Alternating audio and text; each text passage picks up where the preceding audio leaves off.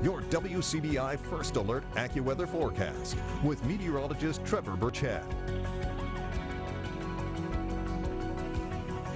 7:20 a.m. on a Wednesday morning. It is a dry Wednesday morning, at least in our neck of the woods, but we're watching another round of showers and some storms through Arkansas back to Oklahoma and Texas, and that is our storm system that's going to bring us the chance for some rain as we ring in 2021. We'll talk more about that weather threat in just a bit. Let me take you live outside to downtown Columbus. A beautiful sunrise right now looking off to the east. If you haven't left the house yet, maybe you want to sit on the front porch for a few minutes and enjoy that view. We're 50 degrees in Starkville, 52 right now in Oxford, 55 in Aberdeen, 56 up north in Tupelo. Through the rest of the morning, some partly cloudy skies here for the next little bit. I think clouds will build in gradually through the day, leaving us mostly cloudy by lunchtime. However, the temperatures are still going to warm up. We're talking highs today, close to 70 degrees in many locations, 67 in Columbus, 68 in Tupelo. And again, clouds continuing to build in, maybe some showers as well as we go into this afternoon and evening. Now, the main weather system is going to move through Thursday night into Friday. That's just in time for New Year's. So from 9 p.m. New Year's Eve on to about 6 a.m. New Year's Day, we're going to have some storms rolling through.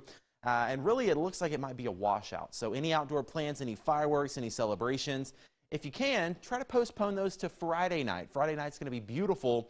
Thursday night, though, we're going to be dealing with some storms with temperatures in the 60s, breezy as well. As far as our severe weather threat goes right now, a level 2 out of 5.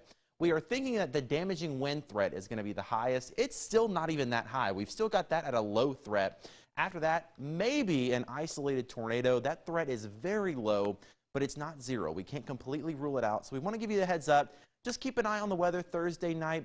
And if as long as your plans are not outside, I think you're fine to go along with them as long as you have a way to get those weather alerts. Also wouldn't be shocked at all to see a little bit of flash flooding in some spots. Again, that's going to be Thursday night into Friday. Now, there is some good news, hopefully, out of this. The way this shapes up now, this is a look at our storm energy, so where the juice is for the storms. Notice all the greens and brighter colors in Louisiana.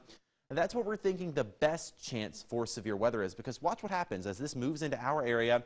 It kind of fizzles away just a little bit. Now, keep in mind, there is still some energy here. There's still enough energy for those storms to go off of, but it's not as much as it was down here. So we're thinking the worst of the severe weather might stay just to our south.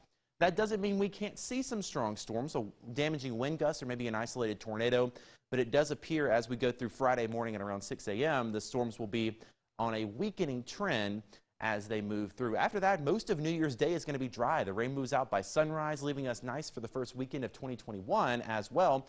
Mid-50s for the highs and plenty of sunshine through next week as well. 56 for Monday, 58 going into next Tuesday. Sunrise on CW4 continues after the break. Stay with us.